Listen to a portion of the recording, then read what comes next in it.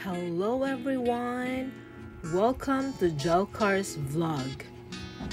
Someone asked me how was my trip to Taiwan. In this video, allow me to share it to you. Part 1 muna tayo, everyone. So andito na ako sa Mactan Cebu International Airport, morning flight, first flight papunta ng Manila kasi I have a connecting flight. Pagdating, hinanap ko ang PAL section to check in my luggage. After that, nagpunta ako sa travel tax section to ask about the travel tax. About the travel tax, my story time ako later. So after paying the travel tax, punta sa boarding gates para ma-check yung hand carry at para din makapasok na. At once makapasok na, hahanapin ang assigned gate. So, yan. Everything's okay. Lakad lang muna. Hanap sa gate number. So, gate number 10 ang hinahanap ko dyan.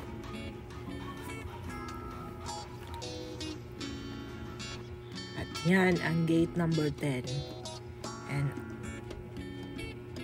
may bagong announcement to transfer to gate 8. Kaya naglakad na naman ako dyan. Hinanap ang gate number 8.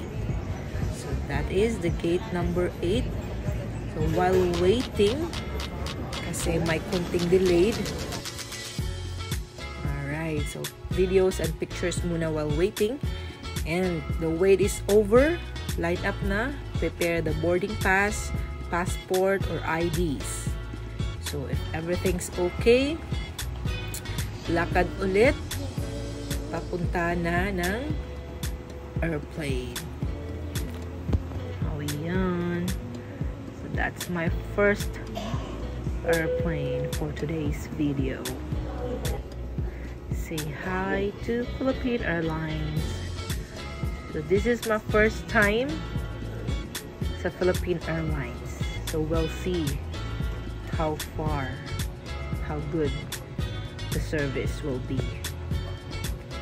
Alright, so check your seat number. So I'm assigned to seat number 47B. Buti na lang walang nakaupo sa 47A and C. So nag-transfer ako sa 47A. Of course, with a permission, asking permission sa crew. So before anything else, so they always need to remind the passengers for their SOP. So for their SOPs, we need to look and listen. So mga paalala bago lumipad. Alright. So later on, so I'll be sharing to you story time about the travel tax.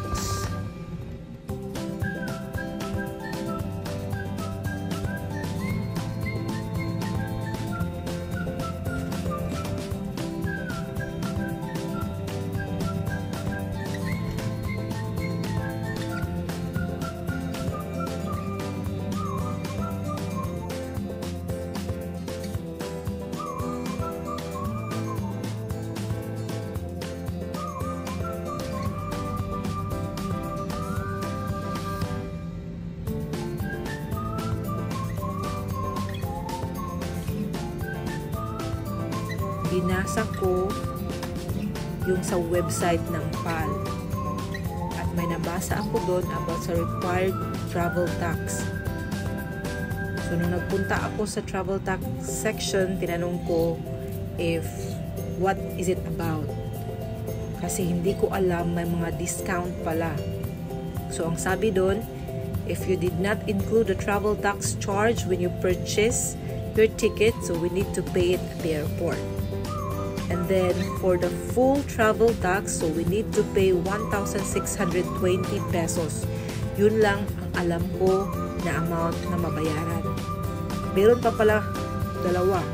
Mayroon sa tinatawag na Standard Reduced Travel Tax worth 810 pesos.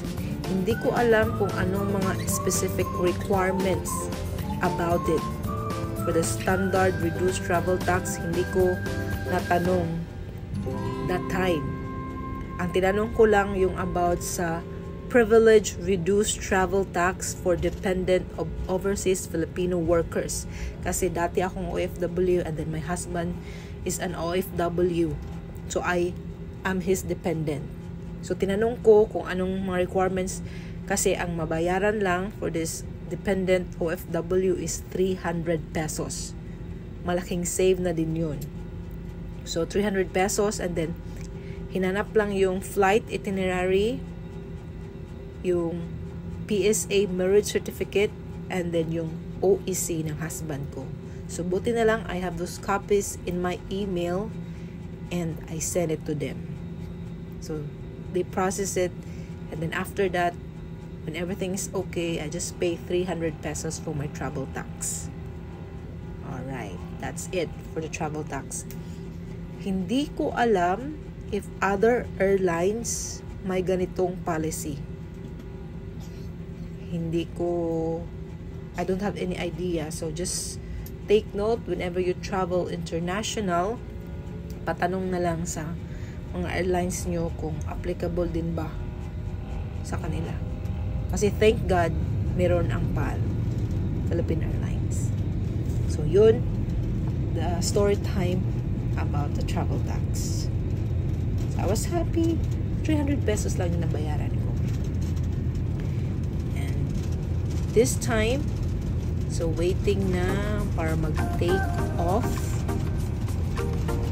So I recorded the take off ko from Mactan Cebu International Airport up in the sky.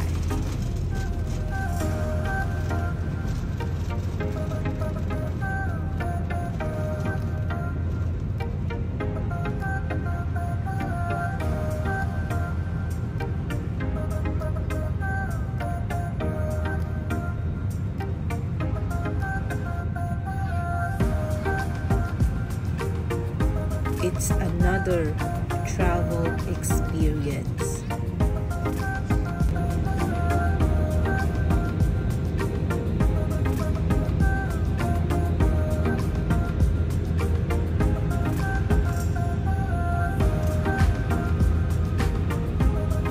Safe takeoff.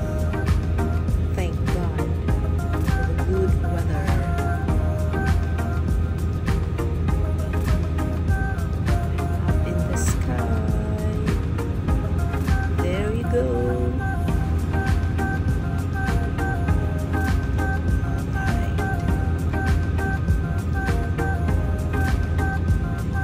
Part 1 muna to guys. Marami pang videos na paparating. So, continue to watch. Don't forget to subscribe, share, comment about my trip. Thank you for watching. Baboosh!